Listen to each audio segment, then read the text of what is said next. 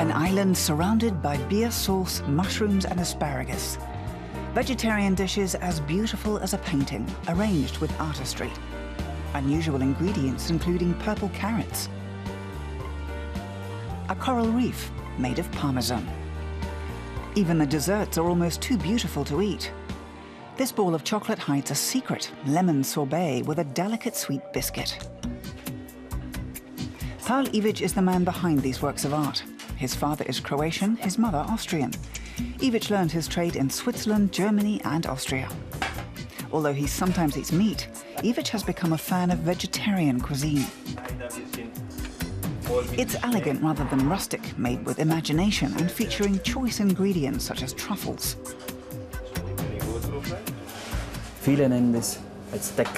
Many might call it decadent, but I don't think so, because this is all a gift from nature.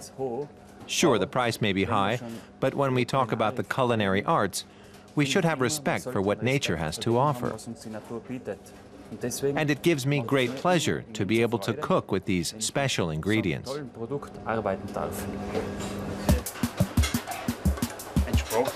Today the truffles will go into a ratatouille.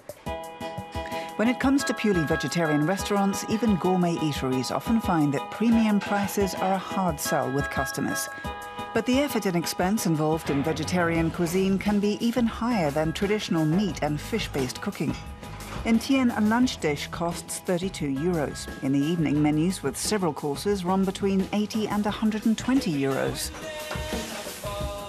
In Vienna, capital of the Wiener Schnitzel, such vegetarian cuisine is a culinary novelty. Quality and passion make the difference. Convincing our guests was difficult in the beginning, of course, but meanwhile, I think vegetarian cuisine can hold its own alongside schnitzel. In Chinese, Tian means heaven or sky, and food critics agree. Paul Ivic's cooking is heavenly. He's been awarded 1 star by the Michelin Gourmet Restaurant Guide and 3 toques by Gault Millau.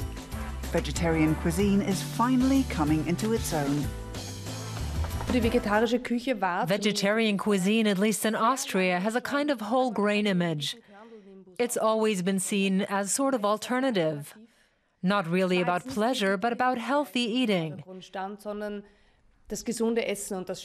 What's nice nowadays is that healthy eating has as much status as creativity and flavor, and it's all come together. Paul Ivic spends up to 16 hours a day in his restaurant. That makes his leisure time all the more valuable. Cooking for me is like yoga, but I also do real yoga. Play tennis with my brother and soccer with friends. Tian opened in 2011 in the center of Vienna. At first, some guests just ordered a salad and a glass of water. But meanwhile, more and more customers are open to vegetarian experimentation.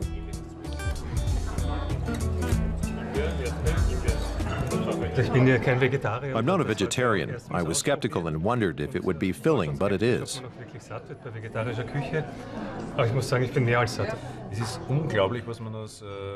It's amazing what you can do with natural ingredients and vegetables. I didn't expect all these really interesting flavors here today. This kind of haute cuisine is hard to recreate at home. That's why Paul Ivic also compiled some simpler recipes for his cookbook. We should all pay attention to what promotes our well-being. Your food should be your medicine, and vice versa. I'd say eating 80% meat or fish-free meals would do us good. Here in Vienna, Paul Ivic has already won over many carnivores to his way of eating.